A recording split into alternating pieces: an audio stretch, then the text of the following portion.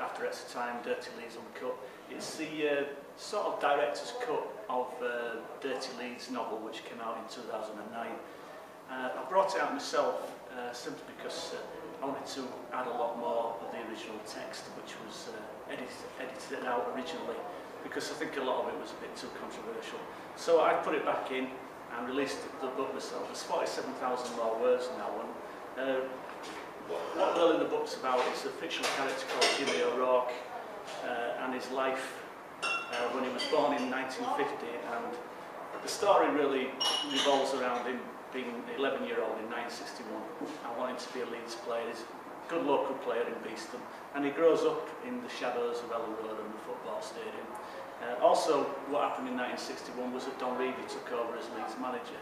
So I've got the fictional tale of Jimmy tied in with all the factual tales of Don Reevy and all the players and all the successes and glories, and obviously all the tragic failures as well that happened during Reevy's career as Leeds manager from 61 to 74. As well as bringing it out myself, one of the main reasons I wanted to do it out of my own money was so I could give a bit to charity. So of every copy of this sold, it's $8.99. Every copy, it's 10% goes to Candlelighters, which is obviously one of the best charities I could think of. I do love writing about Leeds, and I hope people like reading what I've written about Leeds as well.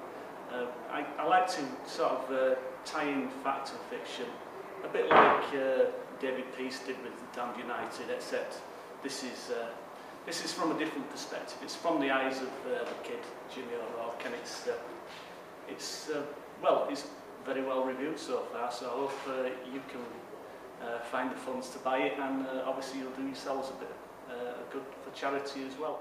It's my fifth novel. Well, it's the sixth book, but my fifth novel. I started in 2002 with a book called One Northern Soul, which is more about a Leeds United fan rather than the football club itself.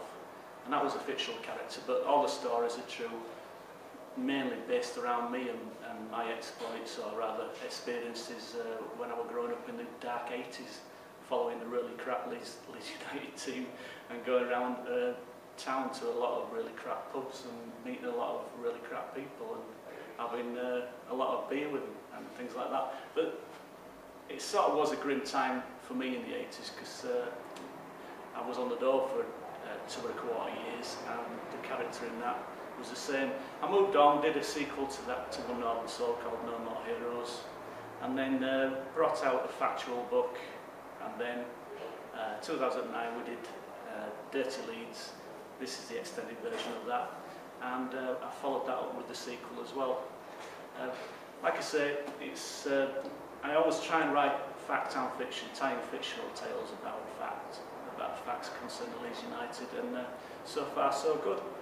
I like to sort of do things under my own steam and do a bit independent, a bit like Leeds magazine in a way. I like the sort of punk attitude. I think it's the best way to go forward, really. Try and be your own boss, because you know you get a real sense of achievement when you actually do manage to bring something out or create something. There's a police siren, it's not for me. I'd just like to add as well that the character in Dirty Leeds is called Jimmy O'Rourke. It's got absolutely nothing to do with Jimmy Savile.